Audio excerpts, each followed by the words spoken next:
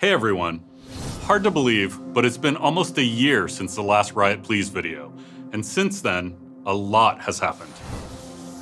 We tested our first experimental mode, Nexus Splits, and while it didn't make the permanent roster, we learned a ton, and we're still looking for modes that could be new, long-term additions to League. Ranked Remastered launched, establishing 2 new tiers, dividing the season into 3 splits with unique rewards, and hopefully improving your climb from Iron to Grandmaster. We unchained Silas, revealing more about the dark side of Demacia's relationship with magic. We kicked off our partnership with Marvel Comics, introduced you to the crew of the Morning Star. Nico and Yumi hit the rift, and Kale and Morgana were reborn in a dual VGU. We were blown away by your response to KDA, who went on to become one of our most popular skin lines of all time, with a legitimate hit song under their belt, not to mention the most watched video we've ever made. Our esport has continued to see incredible pro play at the highest levels, with record-breaking engagement at both last year's World Finals and most recently, MSI, where the gap closed and EU did prove to be greater than NA. So much has happened, and as always, we're so appreciative of you being on this ride with us.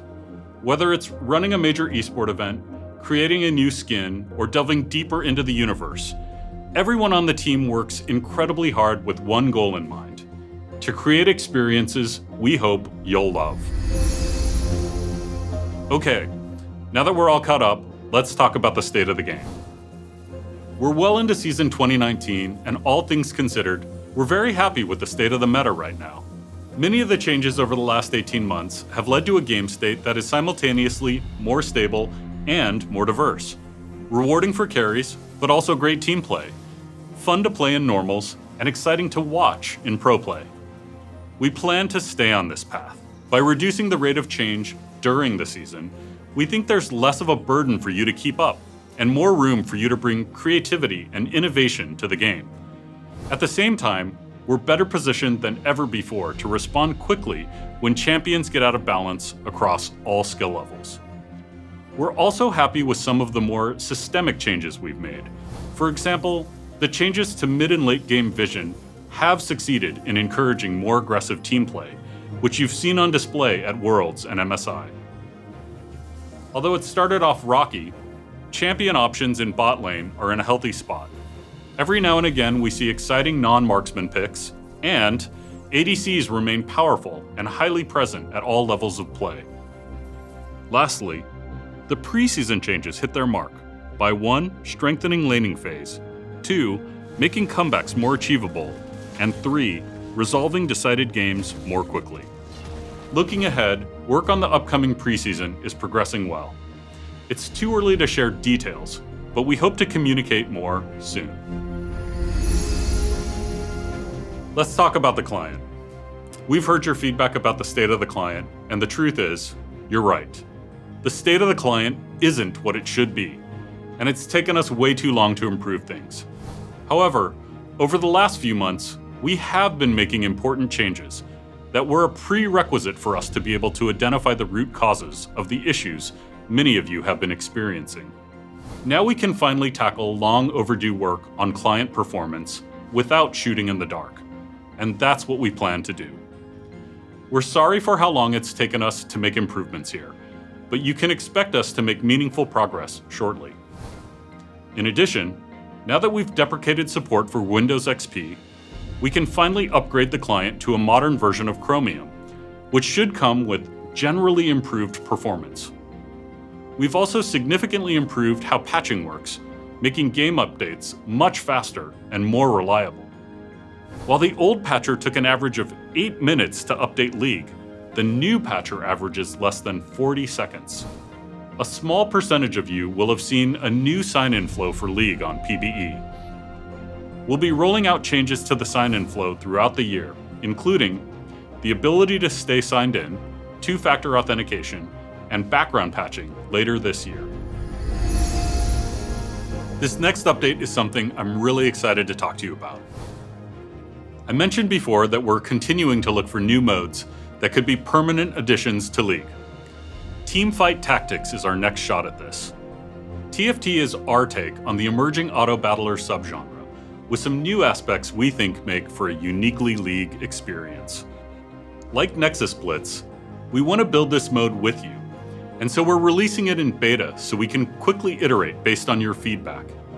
Once we're sure the initial release is stable, one of our first planned iterations is to follow up with a TFT ranked queue.